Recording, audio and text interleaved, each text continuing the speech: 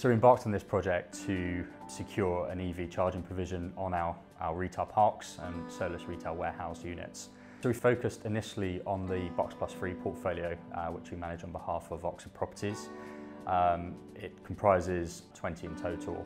Currently today we're in Great Yarmouth at Gapton Hall Retail Park.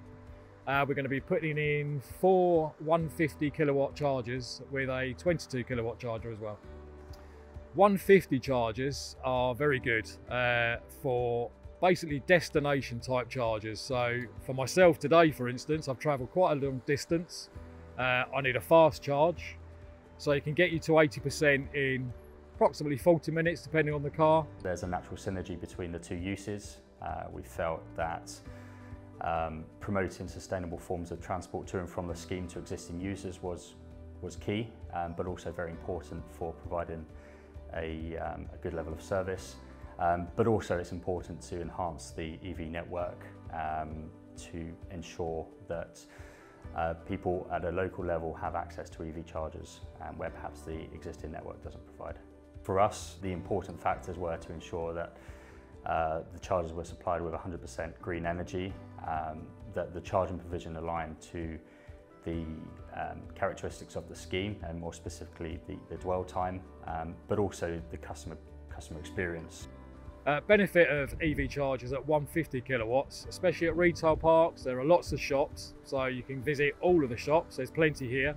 By the time you've come out and visited all your shops, you're fully charged and off you go.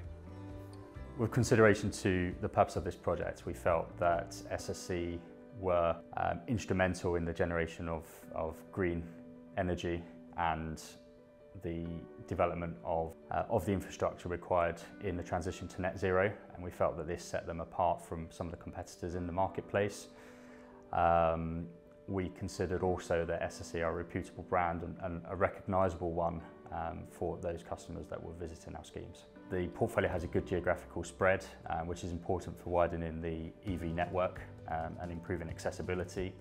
And they have a lot of the characteristics that you would expect for an EV charging hub in terms of their accessible locations, usually on the edge of a primary arterial road. I think the importance of us hitting nationwide at the moment is, one, to keep up with the demand of EV driving at the moment. Driving an EV myself, I drive all over the place in the country at the moment.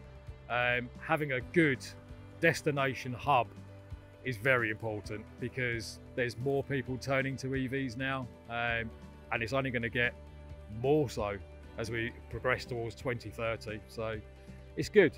Carbon footprint, getting it down, get more chargers in the ground.